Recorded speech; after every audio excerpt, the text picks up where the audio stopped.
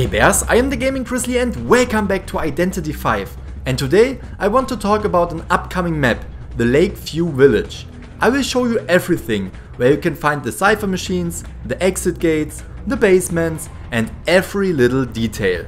I have even prepared a map at the end of the video with almost all the important things that you can find at the Lakeside Village. But first, this video took me a long time to create, so I would really appreciate if you would leave me a like, a comment in the comment section below and share it with your friends. Also, if you want to get the newest updates about the game, the survivors and the hunters, the maps and updates in general, make sure to subscribe to the Gaming-Grizzly.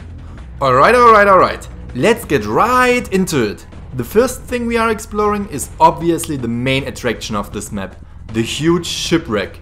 There are three ways to get into the ship. The first entrance is right here over this little bridge. From here we can get right to the first floor of the ship.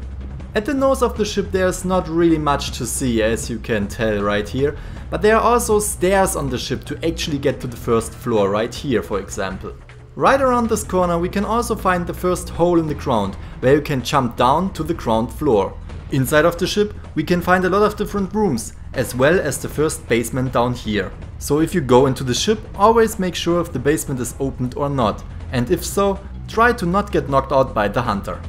Then we have the second entrance, or in this case exit of the ship right here. It's just a hole in the ship. The third and last entrance is at the back of the ship and can be reached by this little bridge. Right in front of the ship we can also see two damaged boats that you can use to kite the hunter around for a little bit. And to keep the distance to the hunter, you have 3 pallets that you can put down. The next location that I want to show you is the bay. We can actually go a little bit into the water, but it seems like we can swim away from the hunter. We can even get behind this little boat right here, but we can't get around it. So this makes it actually a pretty dangerous place to hide, because there's no escape from the hunter. Another little interesting thing right here is this treasure chest. As soon as you pick it up, the chest will give you a pretty good speed buff for a couple of seconds. This can give you a great advantage if you want to get away from the hunter fast. And there are also a lot of small buildings on the map. Here we can see one of those buildings. You can simply run through it and put down 1 pallet. Okay, let's get to the next huge feature on the Lakeview Village map, the windmills. There are several windmills on this map, but you can't get into them.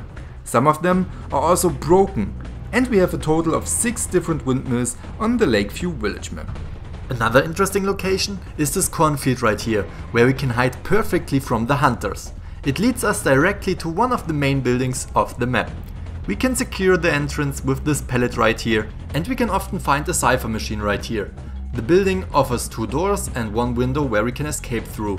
And also, here's the second basement of the game. This time it's closed. We also have a little bonfire on this map, and this location is actually pretty good to kite the hunter around, since there are a lot of obstacles and also pallets. This should give the hunter a really bad time hunting you.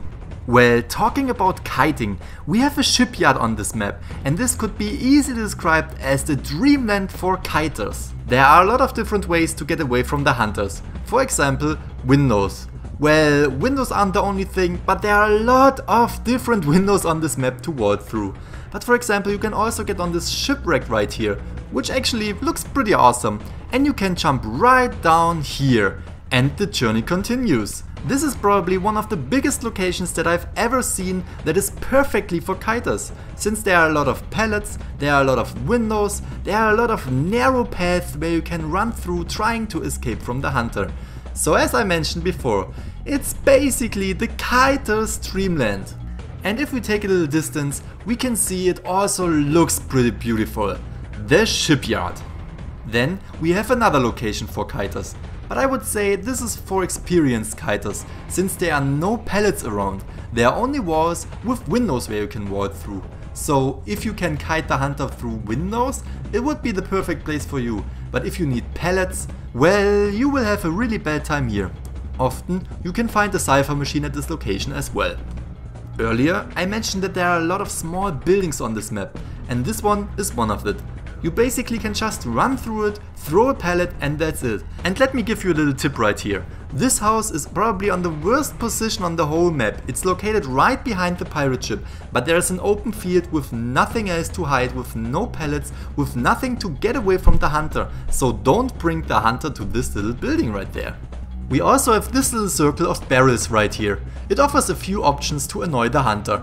For example, 2 pallets that we can see right here, but also a few little gaps where you can run through without the need to vault your pallets you just put down. I think this is a very interesting location to either kite the hunter or get rid of the hunter if he is following you. Okay, let's talk about the escape gates on the map. Usually there are 2 gates on the whole map, and the Lakeview Village is no exception to this. The first one can be found right behind the ship. And the second escape gate is located, yes you guessed it, on the different end of the map. Alright, so here's the promised map with a lot of different informations. This map is basically a map for survivors because I didn't throw in the rocket chairs. I also have to notice that this map is only for the 4 survivors versus 1 hunter mode. For the 8 survivors versus 2 hunter mode, there will probably more Cypher machines. So basically what we can see on the map are the 2 exit gates right here. The 2 basement locations in the ship and the main building, and as a little bonus the little treasure chest that we can find at the bay for the speed buff and also the Cypher machines. I found a total of 10 positions where the Cypher machines can occur. If you are playing as a survivor, try to remember the map. If it helps you to remember the map, you can also make a screenshot or print it out and put it on your wall right in front of you. But also keep in mind that in each game there will only be 7 Cypher machines on the map.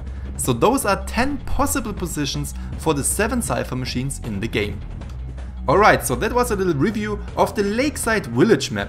I really hope this will help you out remembering the exit gates as well as the locations where you can kite the hunter around, as well as the locations of the Cyphers. And if you are playing as a hunter, I also hope this helped you out. Remember where you can find the basements, and also remember the locations where you can be kited around, because if someone is kiting you around, you better just leave this location and search another survivor. About the release date, I can't tell you anything in specific, but I can assure you that this map will actually come pretty soon. I also tweeted out to Identity 5, asking them if they have any information that they would like to share about the new map. And they answered me with, "Hello, we will definitely add new maps to the game." And yes, this map is one of them. I was able to talk to the people at Identity 5 and they told me that the map will release pretty soon. And I think since the tweet said that they will add new maps, that they are already working on the next map. I can't wait for it. And I have another thought. Maybe this map is connected to the new hunter, the Yellow Lord, or whatever his name is. So this could mean that we could get a new map and a new hunter at the same time. I'm really not sure if this will happen in the next update or in the upcoming few weeks. We just have to wait and see. If you like this video, don't forget to leave me a like and also a comment in the comment section below and let me know what you think about this map. This will also be the first map that will be available in the 8 vs 2 mode. Yes, you heard right, there will be an 8 vs 2 mode. 8 survivors versus 2 hunters. I already made a video about this, so if you haven't watched it already, I will leave a link in the description below, you can go and check it out. Okay, so let's end this video. If you have any friends that you might think would be interested in this video, make sure to share it with them. And if you want to be updated on Identity 5, make also sure to subscribe to the Gaming-Grizzly, because I bring you the newest updates about the game every single day. I hope you enjoyed it, I hope you have a great day, and see you all in the next video. Bye bye!